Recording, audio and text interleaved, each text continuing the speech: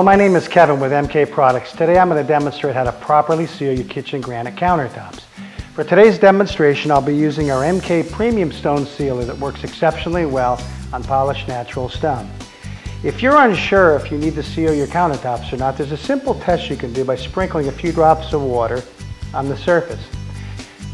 If the water beads up, this means the sealer is still working effectively. However, if it starts to absorb into the surface and spreads out, it's time to reseal your granite.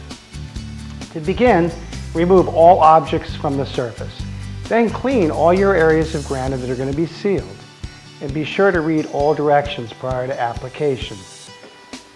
Apply sealer liberally using a clean terry towel or a wool applicator. If your kitchen is large, it's best to do it in sections.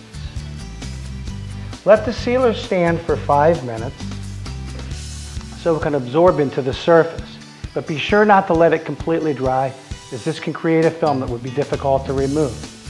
If this happens, just reapply a little more sealer and then wait a few moments.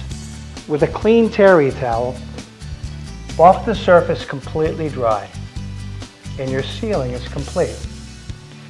You can resume use of your countertop within 30 minutes. However, it's recommended to keep it free of spills and do not clean them until the sealer is cured for 48 hours.